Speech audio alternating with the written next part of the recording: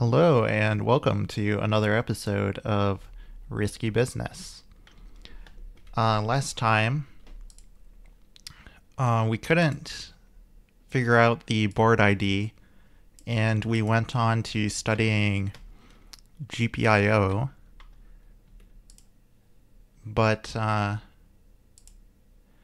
Megan has some more suggestions about board ID, so I think we're going to go back to that today. She asked if we can print out the rest of the OTP contents to see if they match what we expect from the High Five 1 Getting Started guide, and we definitely can do that. And then she also says, also make sure your clock isn't running too fast when you're trying to read the OTP contents. You'll need to set the OTP divider properly if your clock is running at the 256 megahertz level. So we haven't messed with setting the OTP divider or messing with the clock speed. She also mentioned that regarding the busy loop in the init for the UART to settle, she says that makes sense. The shorter loop was for a 16 megahertz clock frequency. If you are adding this to your code after you bump the frequency, you'd likely need a longer delay. Well, we didn't bump any clock frequencies, so I don't really know what's up with that, but that might explain if our clock is running faster than we expect. That would also explain why we might be getting bad reads from the OTP. So we're going to start off, I think, by just printing the OTP contents. So if we go back to the Getting Started guide, and we find the OTP contents, we see that the OTP is 32-bit aligned for reads. So we're going to print a bunch of integers. And I think we want to print from this offset to this offset right here. And we can see a variety of example values. So like with 0 offset, we expect 7F50106F, which is the assembly instruction J0x1FF4, and various things of that nature. So let's begin. So we're going to print, I'll start it at this address here, which is the beginning of the OTP. And then we're going to that plus 1FFC. So we're going to do a loop, and we're going to say while board ID is less than, or we'll say less than or equal to 0x, and I know I'm comparing a pointer to an integer. I suppose we could cast it, but I don't really care. 21FFC should be the address, right?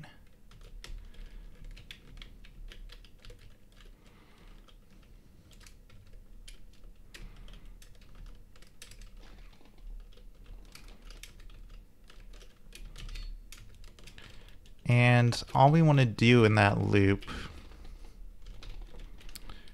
is print the board ID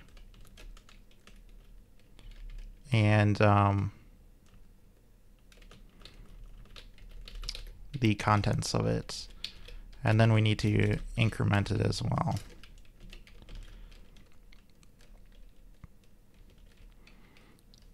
So really, I guess this could be a for loop. Let's make it a for loop. So we're going to have an int pointer, and I'll just call it p. And we're going to say that is going to be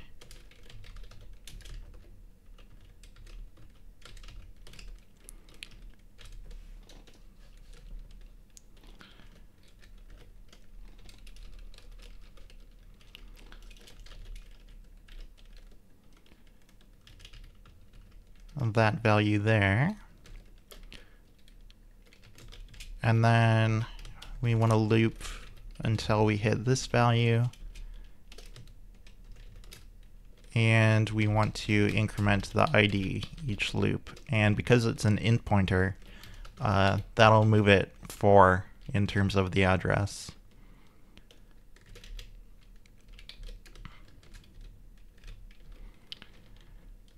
And then I'm just going to print the board ID and the value in hex.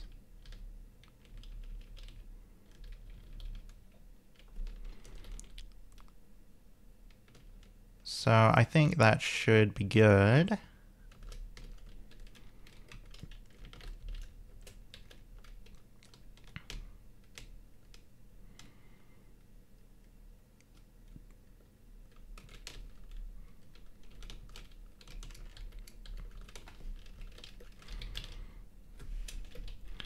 So I'll do a make software clean, make software. All right, what do we have here? Oh, it's not called board ID anymore, it's called P.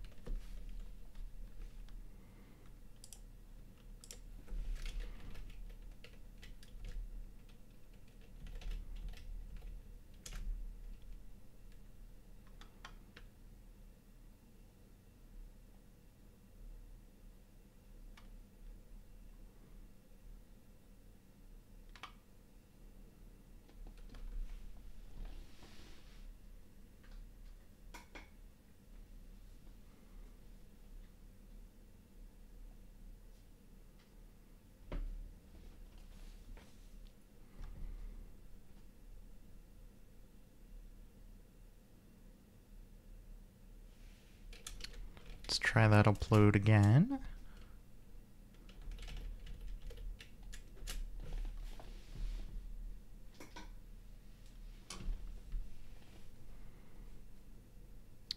All right, there we go.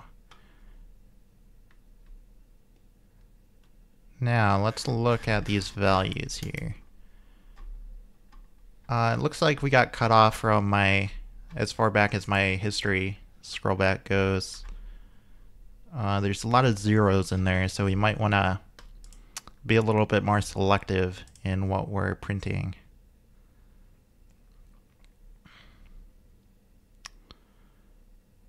So let's look down here at what we've got. So 21FFC should be 000288057. So 28057. We had 28061. So that is incorrect. So that suggests strongly that the problem we're having is because we are reading incorrectly. Because that value should be exactly 28057 because it's an instruction, JRT0.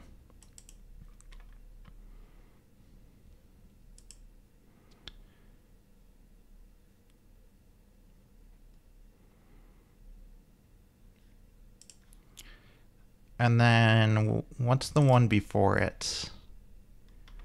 So this is 2000002B7, which is LUI T0 0x, and then the address of the start of the OTP.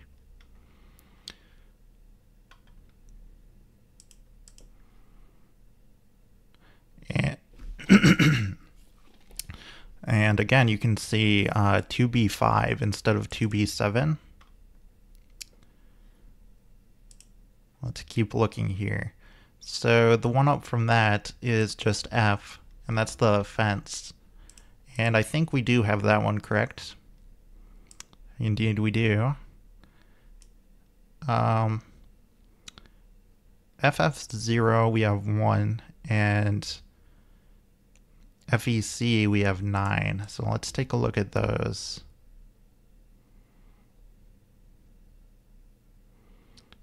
Yes, this one is supposed to be 1. FEC varies.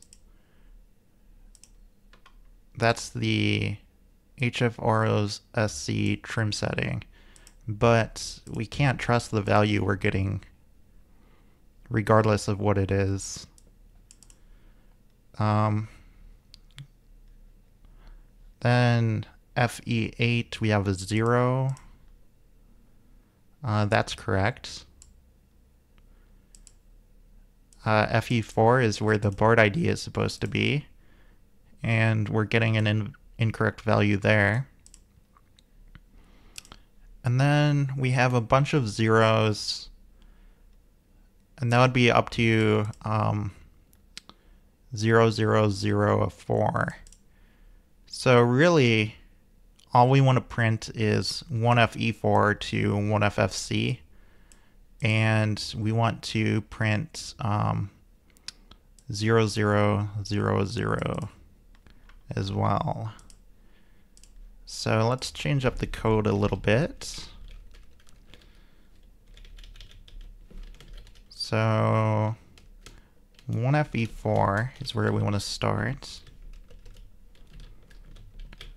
And then I'm going to do one more print.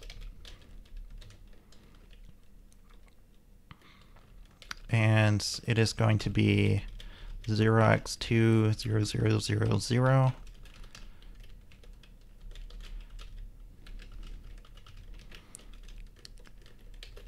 And then I'm just going to cast that to an int pointer. So that'll give us the first value, and then these are the other values we care about in this loop.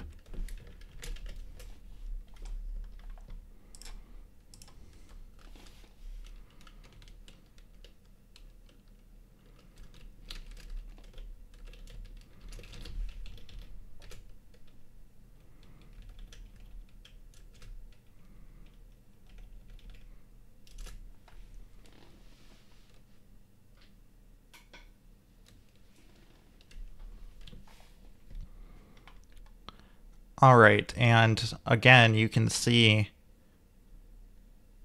this is not the correct value. We got 6550006D.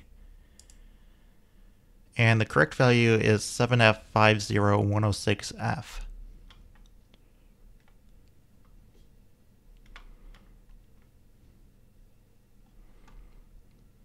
So that is definitely wrong.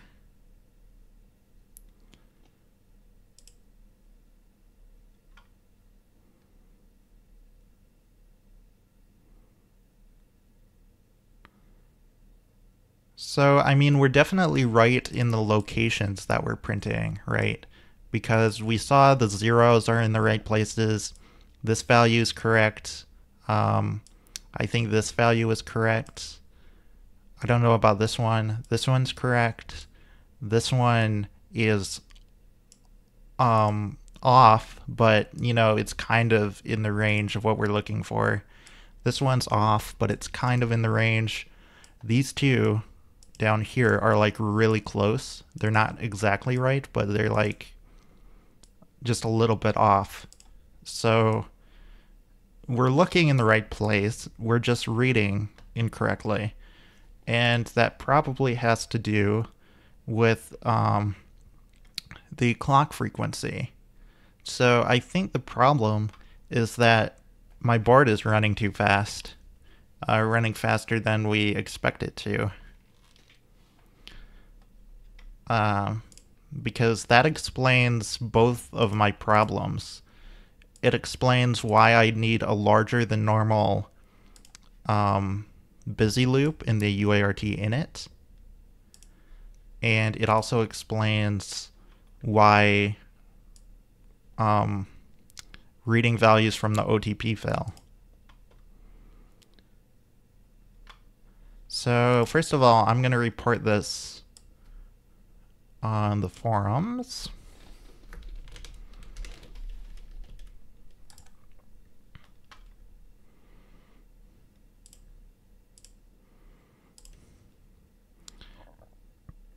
Let's quote this.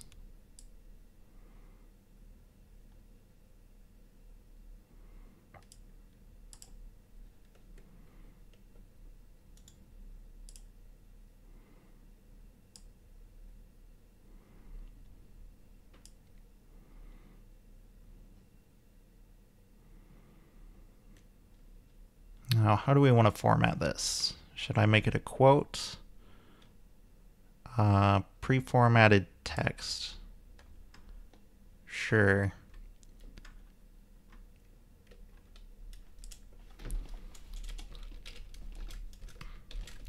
So it looks like we are looking in the right place, but the values are off.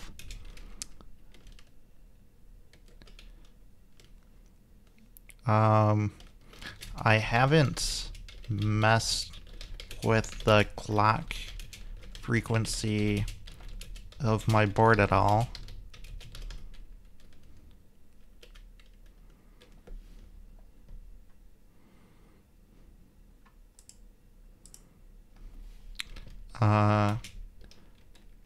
But perhaps it is running faster than expected.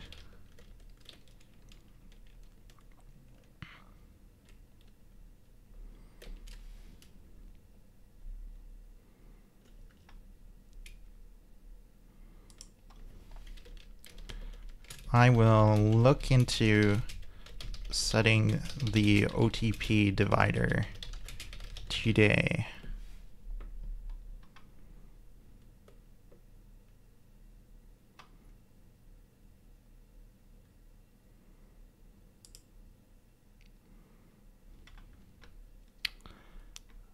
All right, now. So, I mean, like if you look at the car frequency that's printed from my board, this is like 267 megahertz. And she mentioned 256 megahertz. I know this car frequency isn't completely stable. It does vary between runs, but it's generally in this sort of range. And that would be faster than 256 megahertz. So I don't know what's up with that.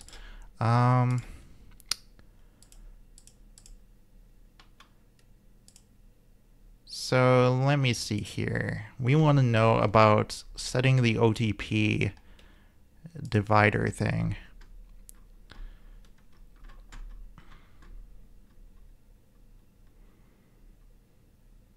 So let's see if we can find information about the OTP.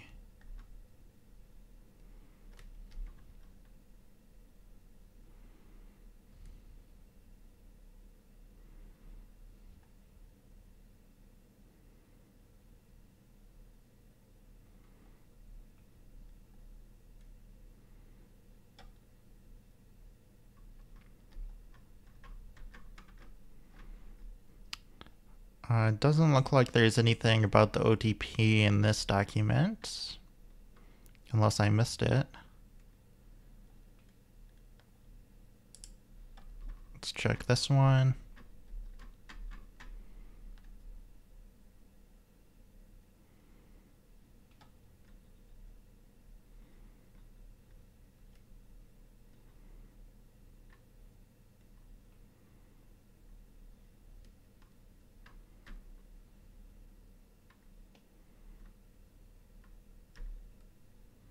Okay, chapter 14 is all about the OTP. And then before we read that, let's check this manual as well.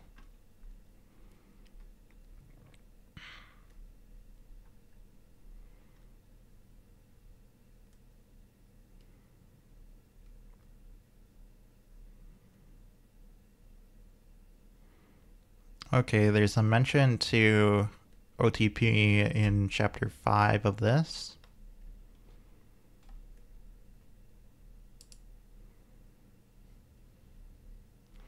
So the OTP is located on the peripheral bus with both a control register interface to program the OTP and a memory read part interface to fetch words from the OTP. Instruction fetches from the OTP memory read part are cached in the E3-1 core's instruction cache. The OTP needs to be programmed before use and can only be programmed by code running on the E3-1 core.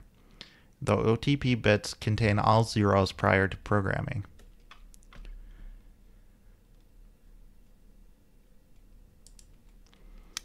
Now let's read chapter 14 of this document. This chapter describes the operation of the one-time programmable memory controller on Sci-Fi systems. Device configuration and power supply control is principally under software control. The controller is reset to a state that allows memory mapped reads under the assumption that the controller's clock rate is between 1 MHz and 37 MHz. So, I don't know if we're talking about the core frequency there, but if we're talking about the core frequency, then we're way out of that range. We're way faster than 1 to 37 megahertz. Maybe they're talking about a different clock rate. I don't know. Like, I know there's the real-time clock, but I don't think they'd be talking about that.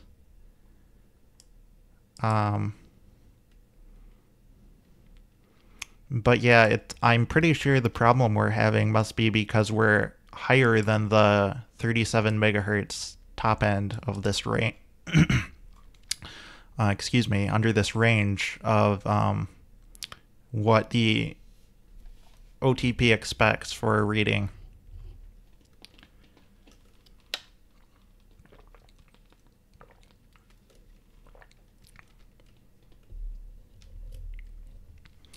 So VRREN is asserted during synchronous reset. It is safe to read from OTP immediately after reset if reset is asserted for at least microseconds. That's a mu. I'm pretty sure that's micro, right? While the controller's clock is running. Programmed I/O reads and writes are sequenced entirely by software. Memory map. The memory map for the OTP control registers is shown in table 14.1. Let's take a look at that.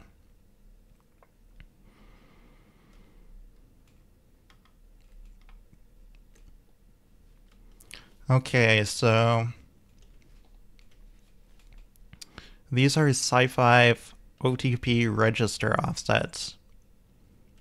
Only naturally aligned 32-bit memory accesses are supported. So this just says address up here instead of offset, but it says in the description of the table, register offsets. And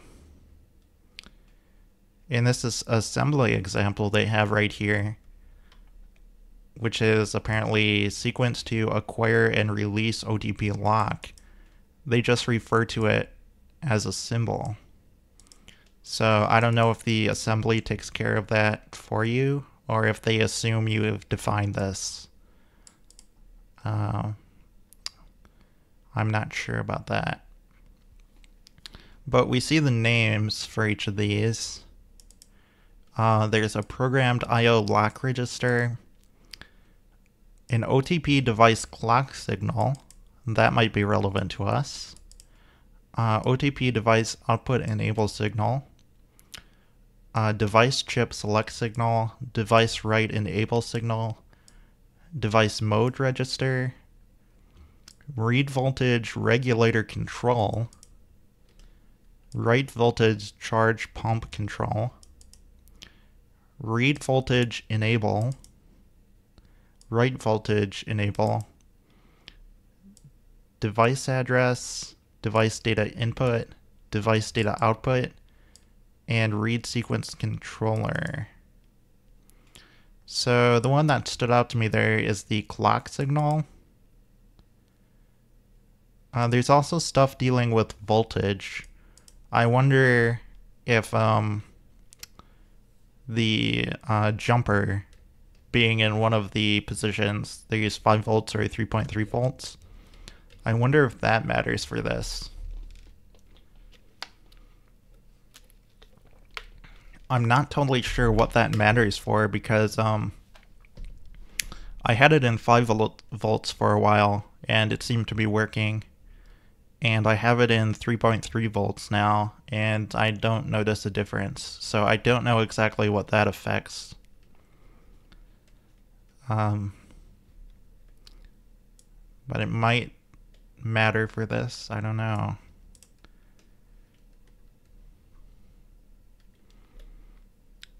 I want to look at the getting started guide again because I'm pretty sure that mentioned the jumper, the IORF jumper.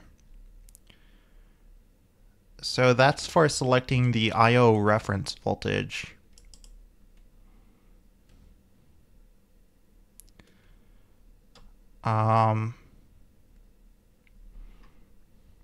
Is there any other information about the IORF jumper?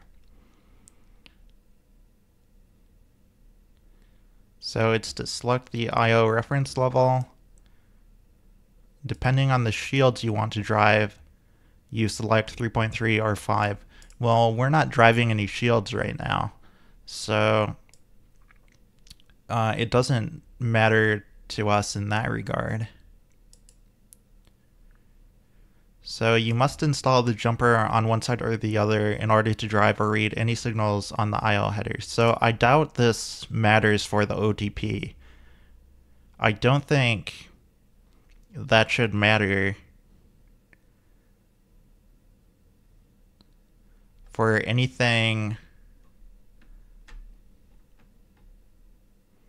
other than like external stuff like shields.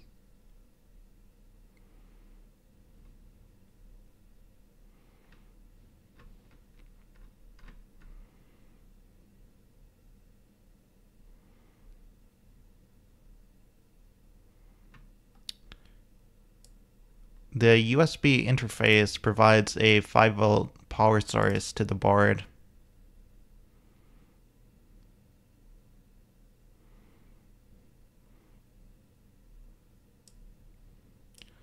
But again, I don't think that matters for the IORF jumper.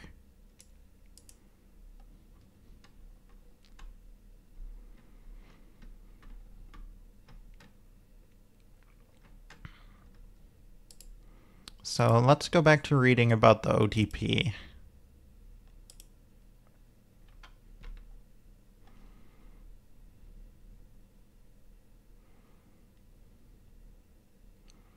So programmed I/O reads and writes are sequenced entirely by software. We looked at that table. The control register memory map has been designed to only require naturally aligned 32-bit memory accesses. The OTP controller also contains a read sequencer, which exposes the OTP's contents as a read/execute only memory map device. So when we're reading from these addresses, where the addresses are memory mapped, and we're actually going through a read sequencer on the OTP controller.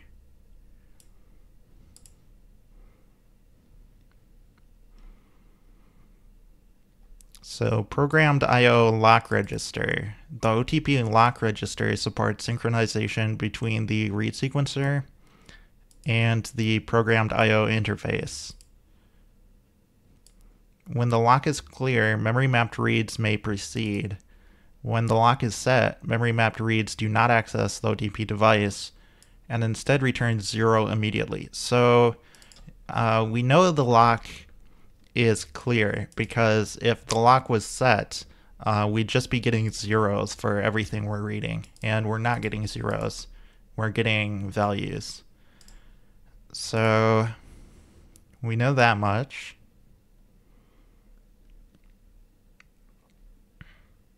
So the OTP lock should be acquired before writing to any other control register. So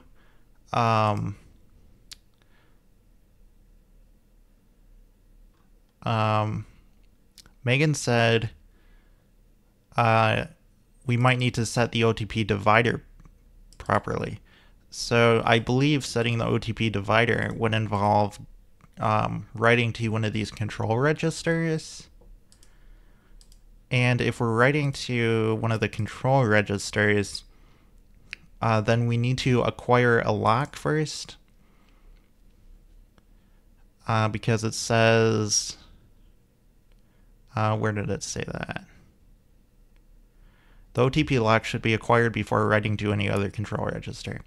So I think what we need to do is acquire a lock with the OTP lock, write to a control register, and then release the lock. And that should be the sequence to set that OTP divider she's talking about, I think.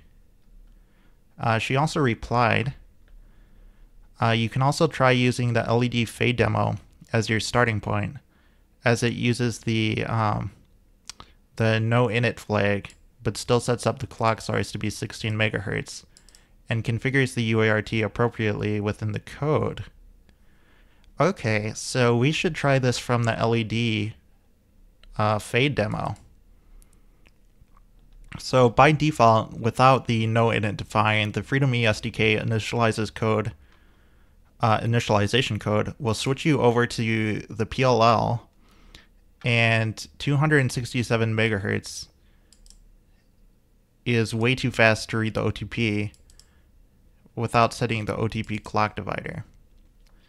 Okay, so the FreedomE SDK initialization code is what's setting us to the 267 megahertz, and it's doing that with PLL, apparently. I don't know what that means yet.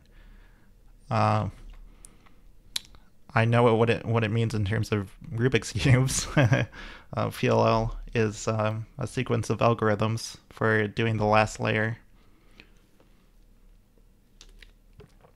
But that is definitely not what's being referred to here.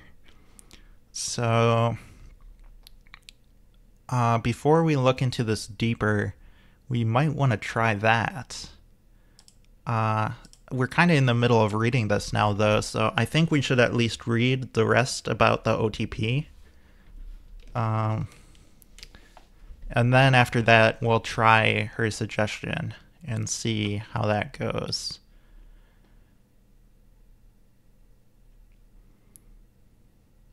So programmed I/O lock register, that's what we're looking at.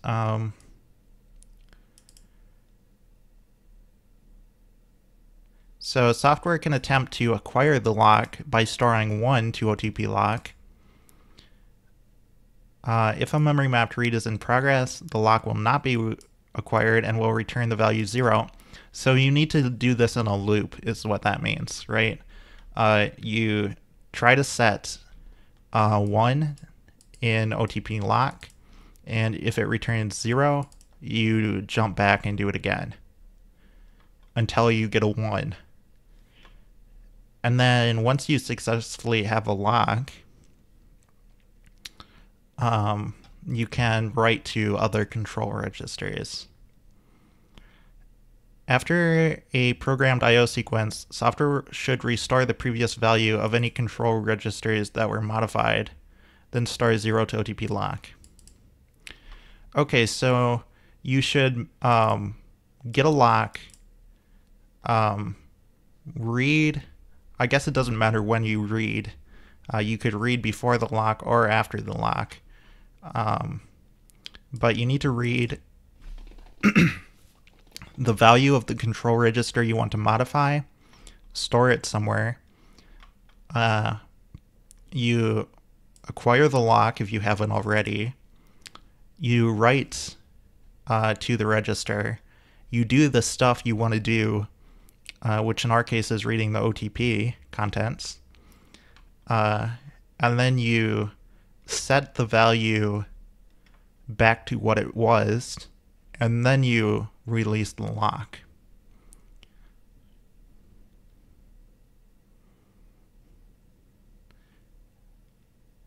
And then it says you start 0 to OTP lock to release it. And then 14.1 shows the synchronization code sequence. That was the assembly we saw. So you can see here's the loop where it's checking to make sure you get a lock. You can see here's where they're writing 1 to it, right? And then they loop until they get the value, until they get it to return 1. And then you do your I/O, and then you zero out the OTP lock.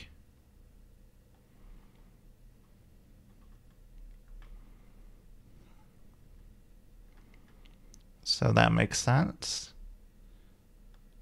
Programmed I/O sequencing. The programmed I/O interface exposes the OTP devices and power supplies control signals directly to software. Software is responsible for respecting these signals setup and hold times. The OTP device requires that data be programmed 1 bit at a time, and that the result be reread and retried according to a specific protocol. See the OTP device and power supply datasheets for timing constraints, control signal descriptions, and the programming algorithm. So I believe we're talking here about actually writing the OTP and the power supply stuff, which isn't what we care about doing. We only need to set up the control registers so that we can read the OTP. Read sequencer control register. So the read sequencer is what we're going through to read. The read sequencer consists of an address setup phase, a read pulse phase, and a read access phase. The duration of these phases in terms of controller clock cycles is set by a programmable clock divider. Okay, so here we're talking about the OTP divider that Megan mentioned. The divider is controlled by the OTP RS control register. So that's the read sequencer control register we're talking about here. The layout of which is shown in figure 14.2. Here's the figure. So it looks like you've got 0 to 2 is scale, 3 is TAS, 4 is TRP, 5 is TRACC, whatever those are, and then 6 to 31 is reserved. So just a few things there in the low end that we have. Most of it's just reserved.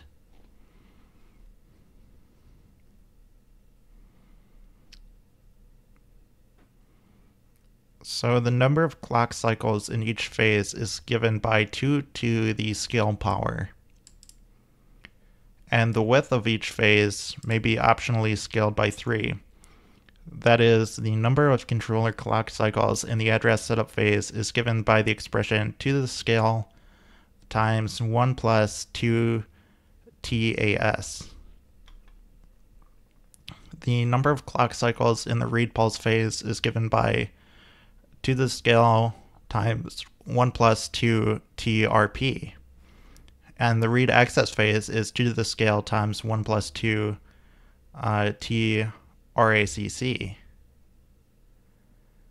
Okay, so we have a bunch of formulas here that depend on all these values.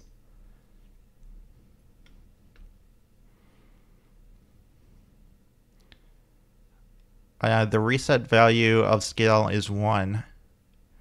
Software should acquire the OTP lock prior to modifying this register. That makes sense because it's a control register. And that's everything in this document. So we could take notes on these different formulas for the scaling.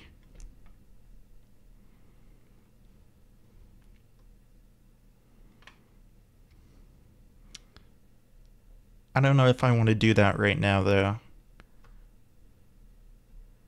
I think I want to try what Megan suggested on the forums, which is using the LED fade demo because it uses no init. But it does set up the clock source to be 16 megahertz and configures the UART appropriately. So that is a good sanity test. That should be able to properly do our read. So like this right here is the code that I want to do. Here, let me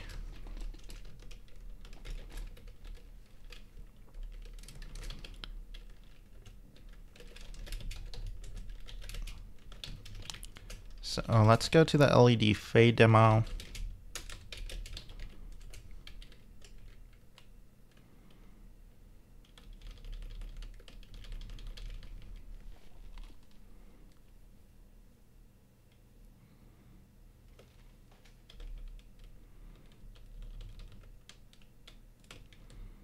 So here we're defining some lower level printing stuff. I wonder if we're still able to use printf in this demo.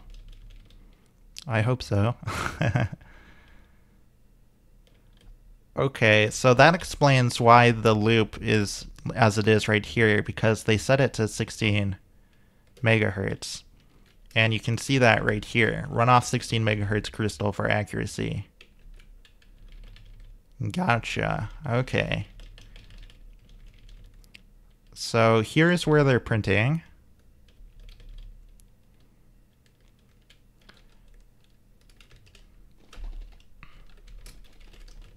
So I'm just going to paste my code in there.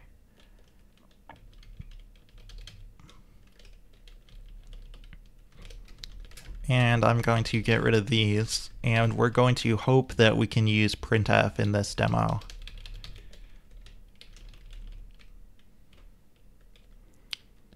So yeah, let's give this a try and see what happens.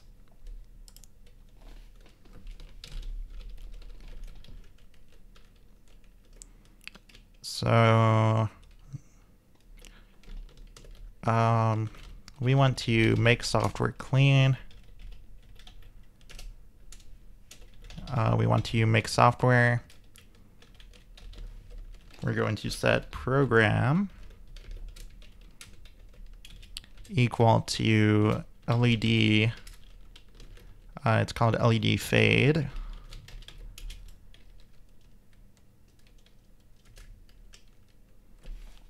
Let's check the warnings there. Okay, it warns that we have an implicit declaration of printf. We can probably include it though, right? Include stdio.h.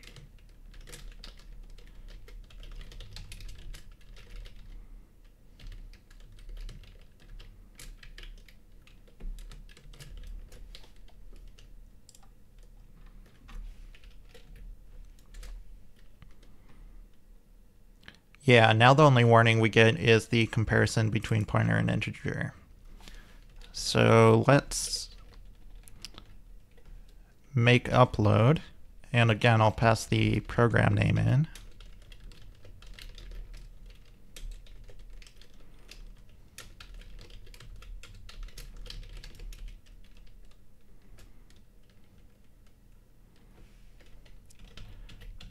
Let's connect to it.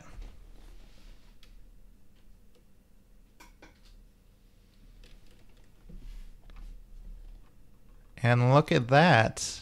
We've got some reasonable values.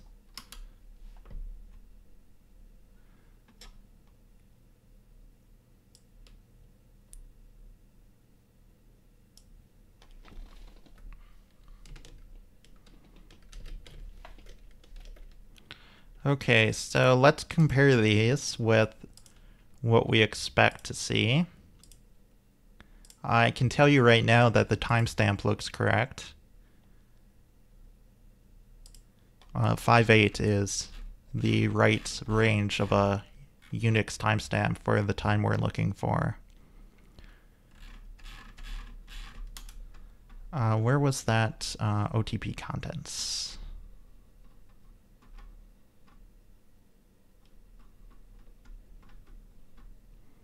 Okay, 7F50106F.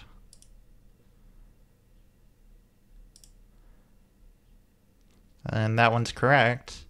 The next one we want to look at is 1FE4, which is our timestamp.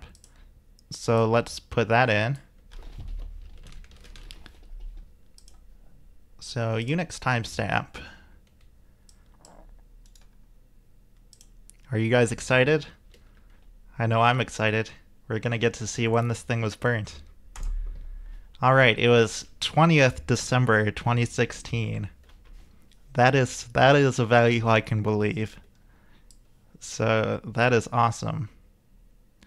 Okay, I need to report this on the forums. Let's see here. So I want to quote, let's just quote all of it.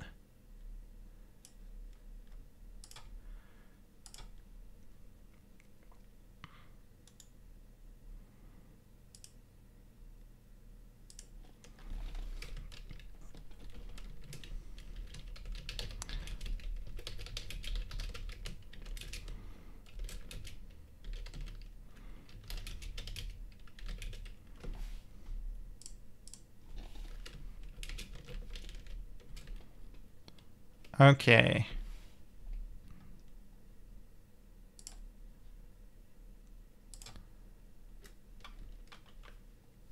So now we've got that figured out. That's pretty awesome. So lesson here is that the OTP needs to be read either at 16 megahertz or by using the clock divider, or possibly both, because like the speed we were running at is way too high.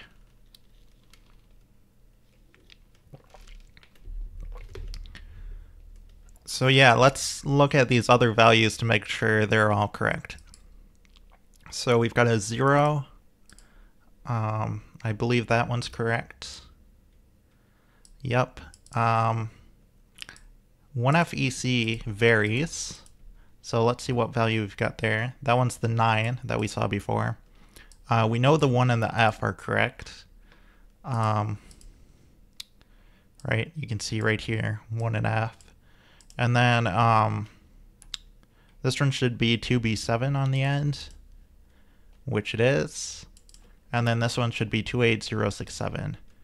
And oh, this one is 28057. So it did fail to properly read 21 FFC.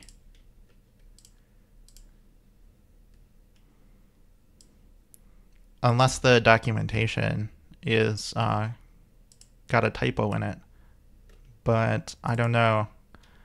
I am inclined to bet that this is off. So we maybe can't fully trust the values we got here.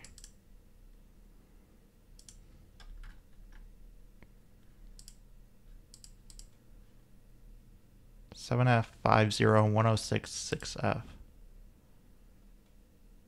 So that one was correct. The only one that was off is 0x1FFC.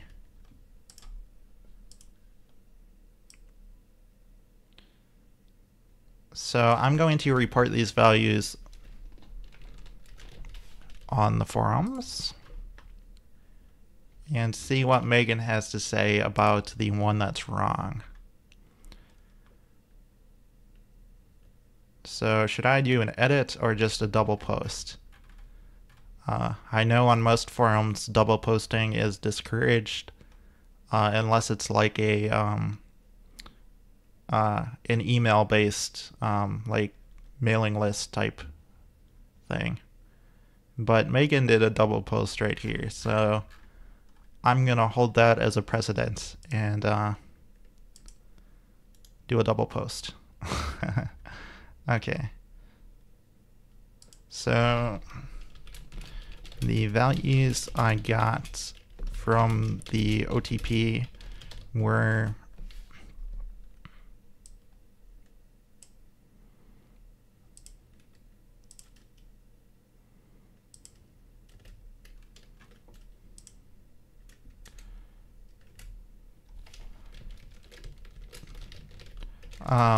I'm gonna say all the values look correct except for that last one.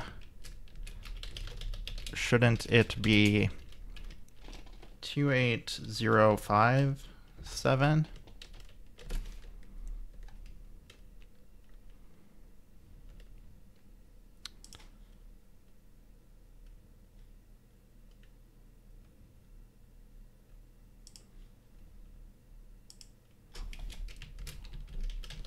Wondering if the read wasn't perfect.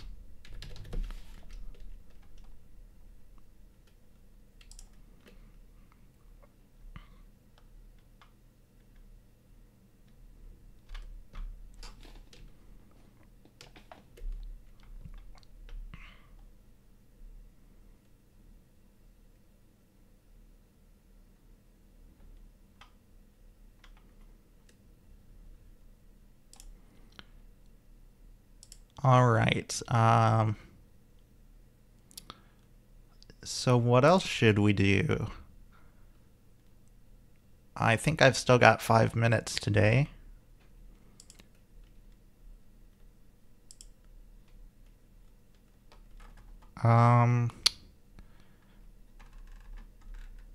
So I guess we could take some notes about the OTP. We might want to mess around with the dividers, the divider stuff with the clock, since we read all about that. Let me see here.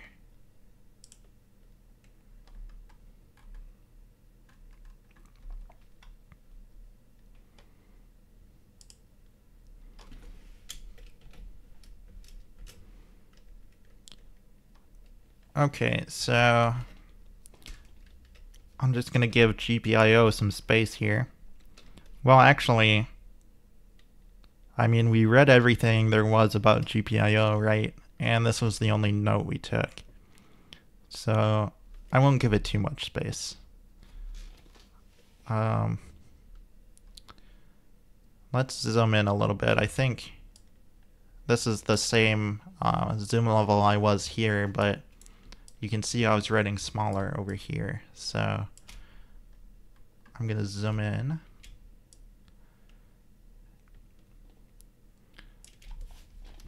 And let's give it a little bit of space and say OTP.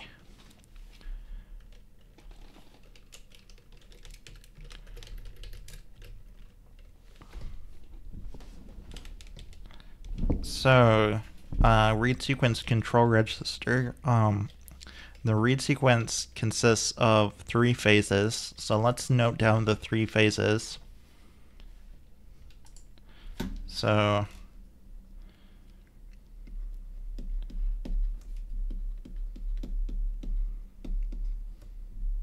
read sequence. We're going to say 1 is address setup.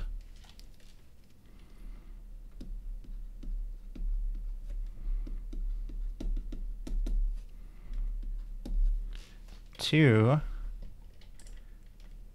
is read pulse.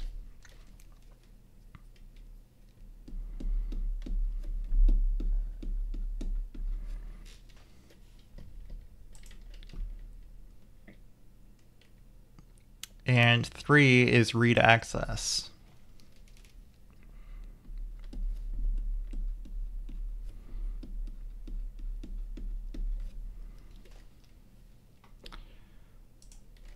Okay, now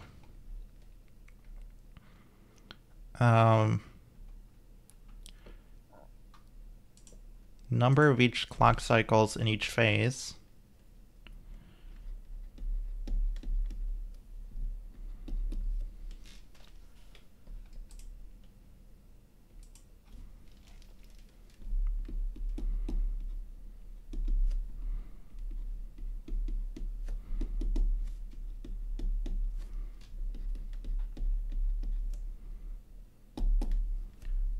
Two to the scale power.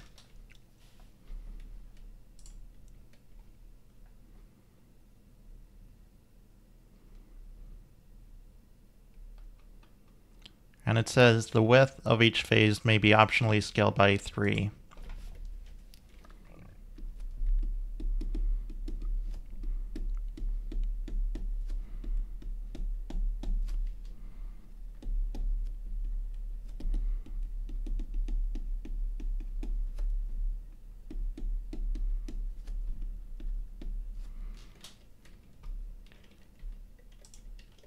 Okay, so clock cycles in the, so we're going to say in clock cycles per phase. So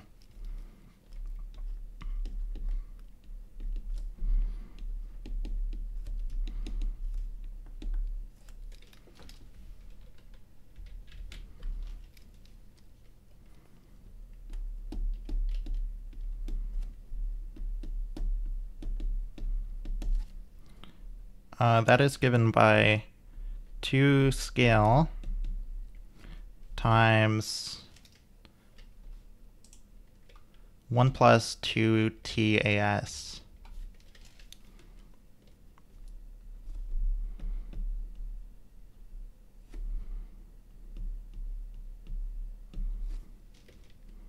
And then we're going to say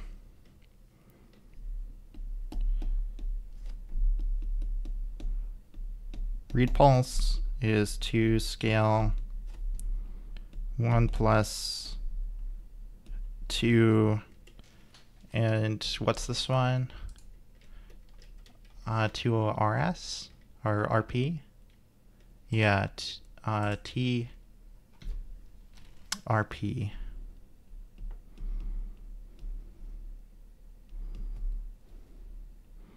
That's pretty unreadable, but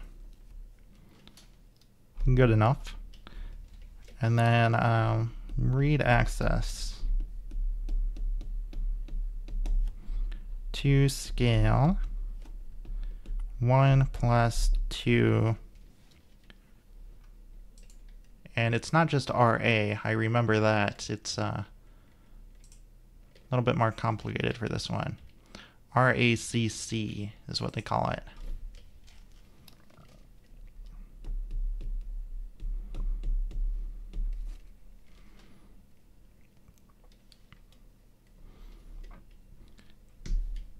And then while we're at it, let's take notes of the lock sequence as well.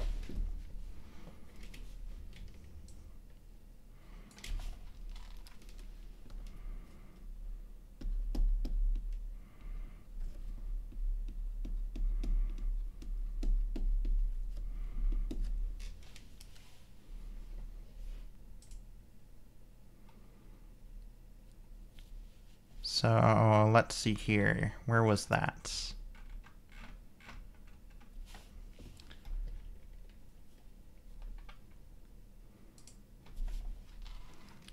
So the code is LA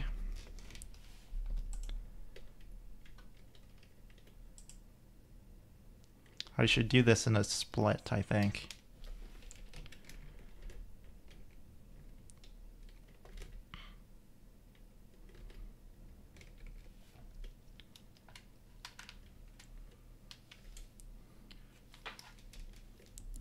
LA T0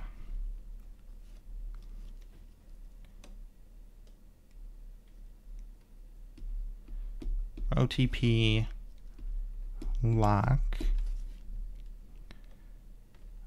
LI T1 1 loop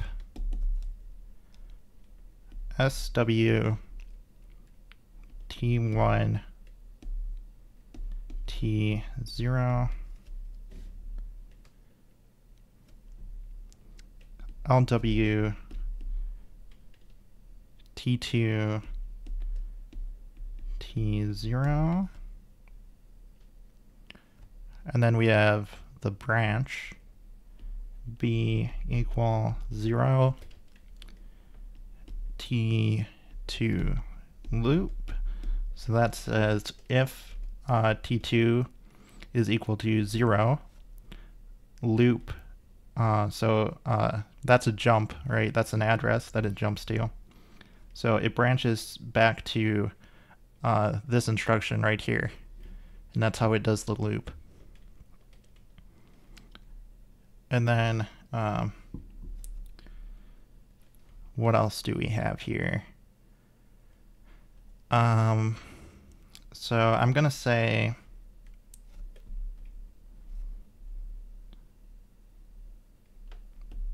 save registers you want to modify.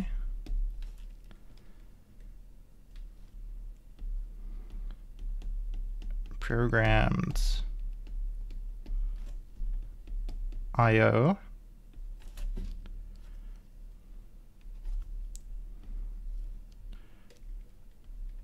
restore registers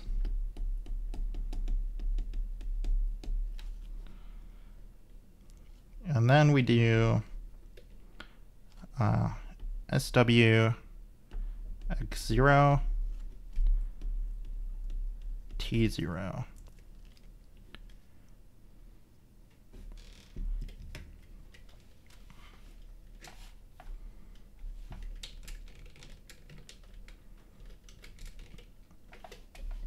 So there is our lock sequence.